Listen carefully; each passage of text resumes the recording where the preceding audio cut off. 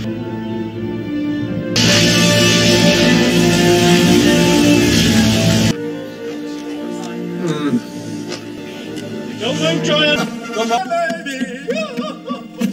there be structure to society? What's to say about this? Minister!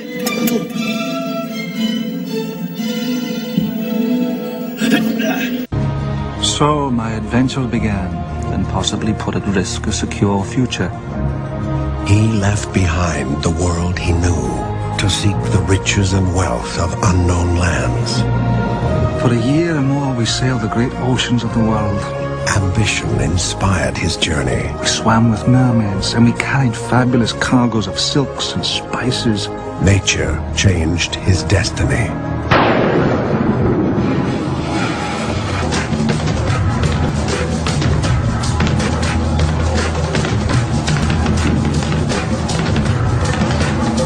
Dying not important. All men die. What matters is how you die. Then we'll die like warriors. This is my island! Hello everyone, we are Group 9. Adi Indah Julianti, Dini Rismawati, Eri Yulia Siahaan, Yuni Rosalin. We are going to tell something about one important period in English literature. That is the 18th century or the Augustan Age. Here the outline is. The first point is about historical background and literary features. The second is about the rise of the novel, including the novel after 1750. The third one is about Augustan poetry, and the last one is about journalism and criticism, as well as letters and diaries. Now let's take a look at the first part, the historical background and literary features. When Queen Anne died in 1714, the German House of Hanover took over the British throne. They were King George I and King George II. During this period, the monarchy was not popular. There were two rebellions by the Catholic son and grandson of James II in 1715 and 1745, but both were defeated. Meanwhile, the power of Parliament and Prime Minister continued to grow. There were also happened the unification of Great Britain and the great expansions of colonialism. Some big events like Industrial Revolution and Agricultural Revolution, also American Declaration of Independence in 1776, French Revolution in 1789, the Theatre Licensing Act of 1737, and Scientific Revolution marked by famous scientists like Isaac Newton, Kepler, Galileo, and John Locke influenced the life of many people in many aspects. The revolution in industry and agriculture made British trade grew enormously. Many people moved to other cities to work. The American independence and French Revolution brought new mood of freedom, and spirit of liberty, equality, and fraternity echoed. Those brought many changes in mind, the way people thought, etc. Rational mind, liberal thought, and criticism grew among people. The intellectual climate made people more critical about what happened and what should happen. There were coffee houses and clubs where people gathered to talk and discuss about many things happen in life, including political issues. As we know, there were two political parties, Whig and Tory, that had different beliefs about what was better to British, parliamentary monarchy or absolute monarchy. One of the most critical elements of the 18th century was the increasing availability of the printed materials both for readers and authors. All types of literature were spread quickly in all directions. Newspapers began and even multiplied, also magazines. The positive side of the explosion in information was that the 18th century was markedly more generally educated than the centuries before. Contributions to science, philosophy, economics, and literature came from all parts of the kingdom. It was the first time that literacy and a library were all that stood between a person and education.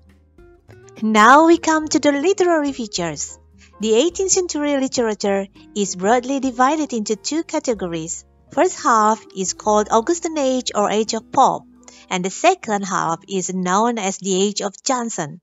The Augustan Age is also known by different names such as the Age of Neoclassicism, the Age of Enlightenment, the Age of Reason, the Age of Scandal, the Age of Exuberance, and the Age of Sensibility. There are reasons for those names. Why Augustan Age? The explanation is from the first half of the 18th century, writers took inspiration from the Latin poets, ancient Roman poets, Virgil, Horace, and Ovid, who lived under the Emperor Augustus. They imitated Latin writers and translated many of their works. The name of Neoclassicism Age is due to the writers who modeled much of their works on classical writers and referred to ancient Greece and Rome using subjects from classical mythology and history that brought to the birth of a new movement known as Neoclassicism. Why Age of Enlightenment or Age of Reason? It was a period of intellectual climate, wisdom, and scientific thought. During this age, rational thought and logical reasoning was given a lot of importance. People focused on thinking, on reasoning. This age was powered by scientific discoveries such as by Isaac Newton. The Age of Scandals was given by Terence White. At that time, authors dealt specifically with the crimes and the vices of their world. The term Age of Exuberance was given by Donald Green. The 18th century marked the break in thought between medieval survivors and modern trends. Natural rights and democracy went hand in hand. The name Age of Sensibility was given because common satire was rendered gentler and more diffuse after Swift and Pope died. We go forward to the next item, that is the characteristic of this period. As already mentioned, we may tell that this age had been political influence. People were more rational and reasoning-minded. Satire were dominantly seen in literature. Drama was less due to the Act of 1737. There were the rise of the novel and the emerge of the journalism and diaries. Imitation of Rome period and Neoclassicism were also happened. The Augustan Age was transition to Romanticism and transition from structure and formality to the emotional, ungoverned writings. This age had extreme concern about intellect, form, and order. The Age of Johnson was actually the ending of Neoclassicism. Late 18th century focused on imagination and individuals. There were also enlightenment and spirit of discovery. Here we come to the major writers and the works of the Augustan Age. For the Age of Pope, we can mention names like Alexander Pope, Daniel Defoe, Jonathan Swift, Fielding, Addison, and Steele. And for the works, we have An Essay of Criticism, Robinson Crusoe, Gulliver's Travels, and others. And for the Age of Johnson, here we have Samuel Johnson, of course, and then Boswell, Gray, Oliver Goldsmith, Gibbon, Sterne, etc. And for the works, we have Dictionary of the English Language, Life of Samuel Johnson, The History of Decline and Fall of the Roman Empire, and others. Now let's move to the next point, the rise of the novel. The rise of the novel in Augustan period. Novel is collection of story rather than well-structured plots. The novel began from the early 1700th century, but the fact there are many earlier examples of fictional writing. The first Thomas Nice from 1567 to 1601. Thomas Nice was a pamphleteer, poet, dramatist, and author of The Unfortunate Traveller, or The Life of Jack Wilton from 1594. The Unfortunate Traveller was the first Picaresque novel in English. The second, Arthur. Arthur was an English dramatist, fiction writer, and poet who was the first English woman known to earn her living by writing. Arthur wrote about 30 novels, including love letters between a nobleman and his sister, from 1683. A novel in the form of letters, also called an epistolary novel. And the famous novel from Arthur is Oroonoko from 1688. The third is Mary de la Riviere Manley from 1663 to 1724.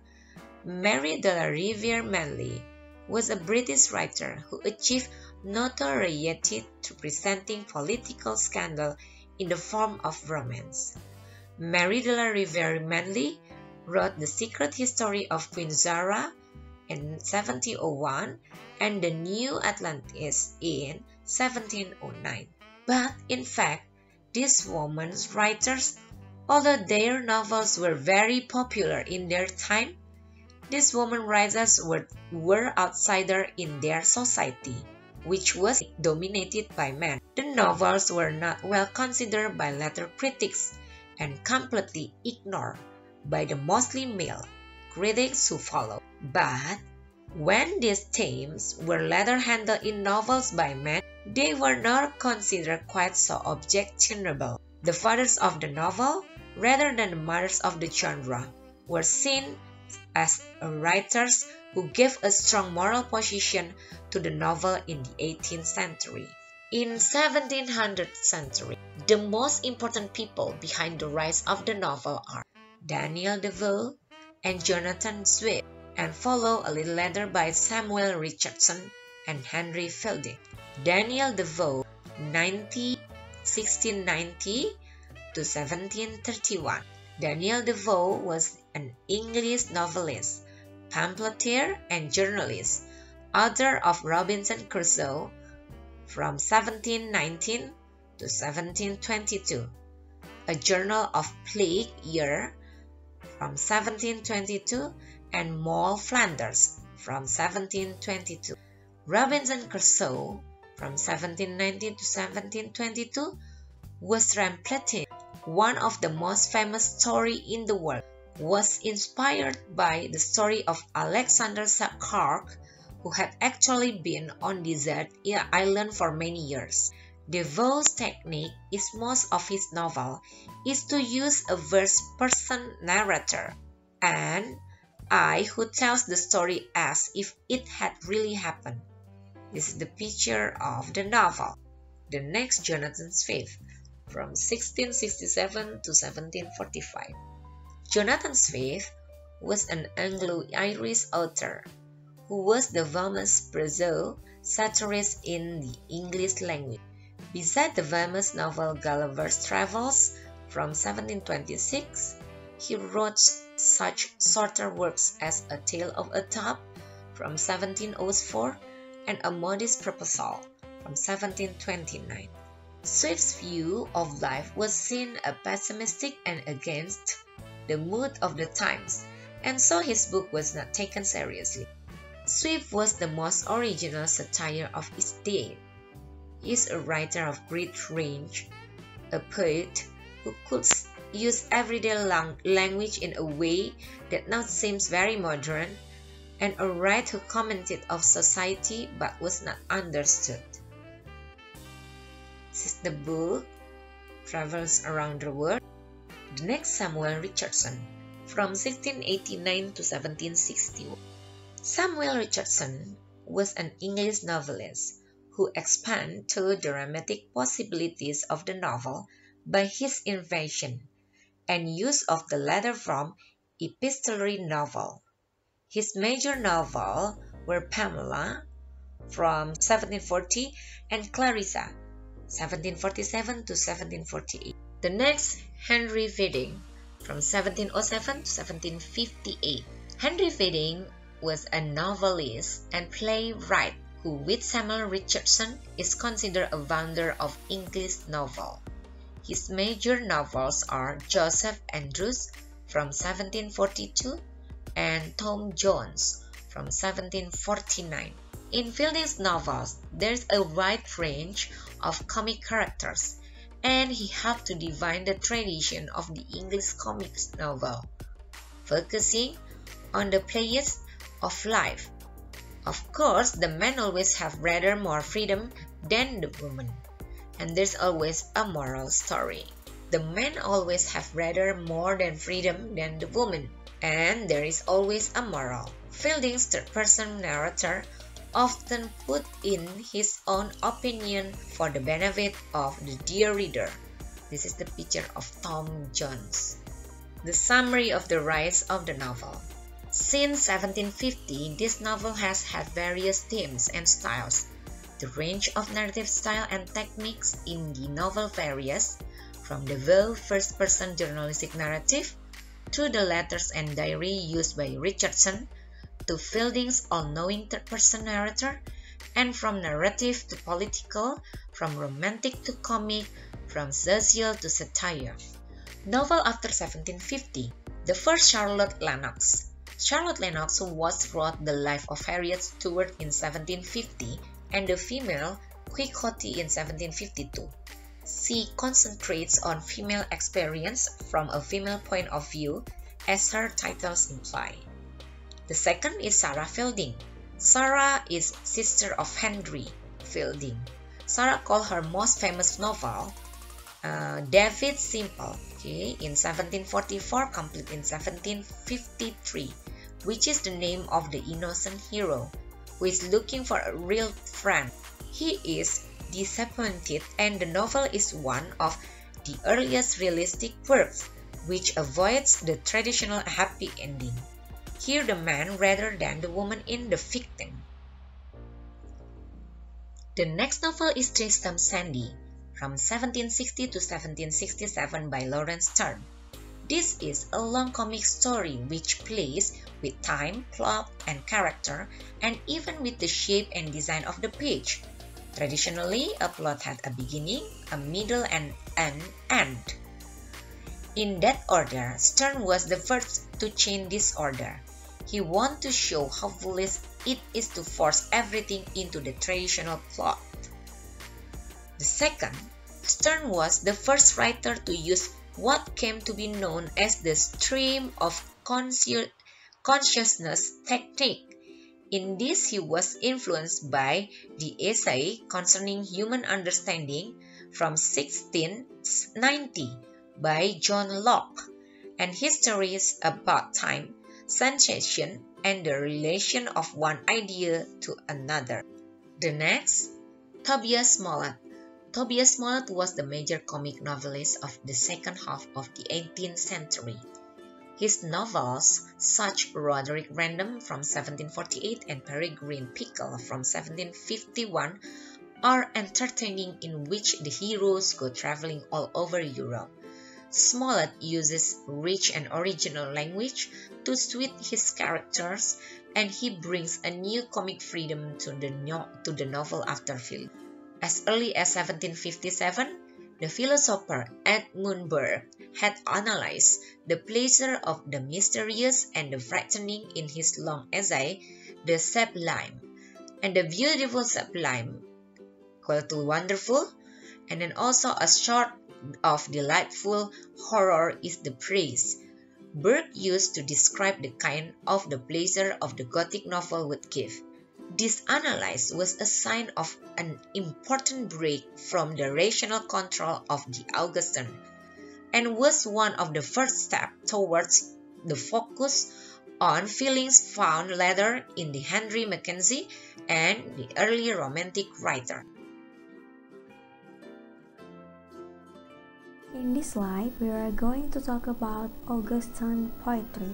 When Dryden died in 1700, poetic satire was at its highest point, but no major poet followed him immediately. It was not until 1712 that the first two cantos of the Rape of the Lock were published, and Dryden's successor, Pope's Danciad, in 1733, like Dryden's Macflick, no an attack on the dullness of his literary rivals. Much of Pope's writing is about other writers or figures from the upper class society of the time, but his range of observation is not as limited as this might imply. As a poet, he made great use of the heroic couplet, and his many works have made the English language richer with a number of famous lines, such as this from an essay on criticism. Lady Mary Wortley Montagu is perhaps the best known of the many women poets of the time. She was a friend and later enemy of Pope. She was well known for her letters from Turkey and from Europe, but her poetry is famous too. Another woman poet is Mary Liebert, died at the age of only 24, but left some remarkable poems which were influenced by Pope and were published after her death with Richardson's encouragement. Here, a man is making a proposal to a woman in a distinctly unromantic way. Most of the famous women writers of the century, from Susanna Saint-Libre to Clara Reeve, were also poets, but they are frequently not mentioned in histories of literature. The female poets, like Mary Leber or Hetty Wright, are usually critical of male superiority in society. Perhaps this is why male critics have ignored them, as Hetty Wright said to her husband, writing about an unhappy marriage. Next, the return to simpler values. In the 1730s, the graveyard cult of poetry had a moment of success. Their concern with death and delightful gloom came about 20 years before similar ideas in the Gothic novel. Edward Young's Night Thought Poetry 14 and 42 on life, death, and immortality, living forever is a blank verse poem that created the taste throughout Europe for this kind of verse. It broke with the classical order and rationalism of Augustan poetry, and completely lacks the irony and wit of Pope and the other writers of his time. Robert Blair's The Grave in 1743 is a celebration of death and talks of being alone and of pain and madness. Thomas Gray's Elegy written in a country churchyard, completed in 1750 and published in 1751. Despite the title, it has no real connection with the sad concern of the graveyard school. Its aims are quite different. Gray Poems is a realistic pastoral in simple four-line verses, far from the social and intellectual world of the Augustans. Robert Burns was the greatest Scottish poet, and many of his poems are written in Scots, a variety of English used in Scotland. His themes are nature and the humanity of nature. The Scottish writer James Macpherson caused a controversy with his books of verse, Fingal in 1762 and Tamara in 1762. He had written these himself, but said they were old poems by Ossian, an epic poet writing in the Gaelic which Macpherson had translated. The Odes of William Collins, published in 1746, had a great influence on later poets. They were sad and lyrical. Fanny Burney was more successful, at least as regards money and fame. Her first novel, Evelina, in 1778, brought her immediate success. In conclusion, some of these writers and their works are described as pre-romantic, but this is only because they have been seen as coming before the romantic poets at the end of century. The rise of journalism and criticism. The new middle classes in journalism. The journalism of the early 18th century took the opinions and fashions of the capital city, London, to the whole nation. This was an important change in ways of thinking, especially outside the capital. A parallel growth in the communication of information and ideas happened in Scotland, from its capital city, Edinburgh. Scotland in the 18th century was a center of philosophical writings, for example, David Hume and the economics Adam Smith. London, however, was more concerned with society and manners, and with the gossip of the coffee houses, which were the center of London's literary life in the first half of the century.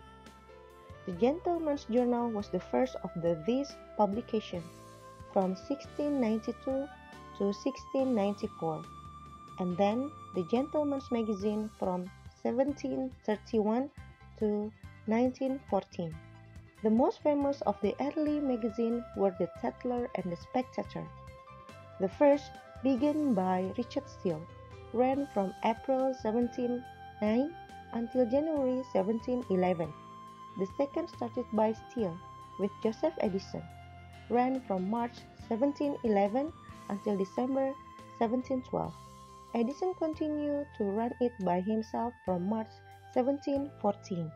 Richard Steele's conceit, embodied in the title Tatler, was to publish the news and gossip heard in various London coffee houses. In reality, he mixed real gossip with invent stories of his own. And so he declared in the opening paragraph to leave the subject of politics to the newspaper, while presenting whizzing views and correcting middle-class manners. The journal was originally published 3 times a week, and still eventually brought in contribution from his literary friends Jonathan Smith and Joseph Addison. Both of them pretended to be writing as Isaac Bickerstaff, and authorship was relegated only when the papers were collected in a bound volume. The original Tatler was published for only 2 years, from 12 April 1709 to 2 January 1711. The Spectator was presented as the magazine of a fictional gentleman's club, and its leader, Sir Roger de Coverley, gave him opinions on every subject. The magazines were therefore important in expressing ideas and a point of view, setting standards of taste and judgment, and influencing the values of the society they worked for and about. The tone was not too intellectual or highbrow, and the term middlebrow later came to be used to describe this kind of journalism. It can be seen as comfortable and saving writing and as model of politeness and good taste. Mr. Spectator states that the Spectator will aim to enliven morality with wit and to temper wit with morality. The journal reaches an audience of thousands of people every day, because the Spectator was something that middle classes hold house, with aspiration to looking like it members to literature seriously would want to have. The Spectator sought to provide readers with topics for well-reasoned discussion and to equip them to carry on conversations and engage to social interaction in a polite manner. In keeping with the values of enlightenment philosophies of their time, the authors of The Spectator promote family, marriage, and courtship. Essays of criticism were also becoming popular. Dryden had written several important critical pieces, and magazines often caused a lot of controversy when literary or political arguments were printed in their page. Many writers and editors had to pay fines or were even sent to the prison for expressing their opinions too strongly. Daniel Defoe was sent to prison for writing a pamphlet, The Shorter Way with the Dissenters, or Protests, in 1702. The major critic of the 18th century was Samuel Johnson. He started writing for magazine in 1737 and wrote a tragedy Iran 1737 and the novel Resales 1759 to help pay his debts. That he made his name with the publication of his Dictionary of the English Language published in 1755. After the success of the dictionary, he wrote a praise of Shakespeare in 1765. This was one of the first critical essays on Shakespeare and the beginning of the major tradition. Jensen also wrote The Lives of the English Poets in 1779 to 1781, which is important because it began a tradition of English literary criticism. Johnson, of course, made some wrong judgment, like any other critics. Letters and Diary. Letters. Lady Mary is today chiefly remembered for her letters, particularly her Turkish embassy letters describing her travel to the Ottoman Empire as wife to the British ambassador to Turkey, which Billy Milman described as the very first example of a secular work by a woman about the Muslim Orient. Aside from her writing, Lady Mary is also known for introducing and advocating for smallpox inoculation to Britain after her return from Turkey. Her writings address and challenge the hindering contemporary social attitude towards women and their intellectual and social growth. Diary. Samuel Pepys was an English diary and naval administrator. He served as Administrator of the Navy of England and Member Parliament and is most famous for the diary he kept for a decade while still a young man. On the 1st January 1660, Pepys began to keep a diary. He recorded his daily life for almost 10 years. This record for a decade of Pepys' life is more than 1,000,000 words long and is often regarded as Britain's most celebrated diary. Pepys has been called the greatest diarist of all time due to his frankness in writing concerning his own weakness and the accuracy with which he records events of daily life and major events in 7th century. Pepys wrote about the contemporary court and theatre, his household, and major political and social occurrences. John Evelyn was an English writer, gardener, and diarist. Evelyn's diary remained unpublished as a manuscript until 1818. It is a quarto volume containing 700 pages covering the years between 1641 and 1697, and it continues a smaller book, which brings the narrative down to within 3 weeks of its other death. Despite entries going back to 1641, Evelyn only actually started writing his diary much later, relying on almanacs and accounts of other people for many of the previous events. A selection from this was edited by William Bray with the permission of the Evelyn family in 1818 under the title of Memories Illustrative of the Life and Writings of John Evelyn, conspiring his diary from 1641 to 1705 or 6, and a selection of his family letters. Other editions follow, the most notable being those of H. B. Whately, 1879, and Austin Dobson,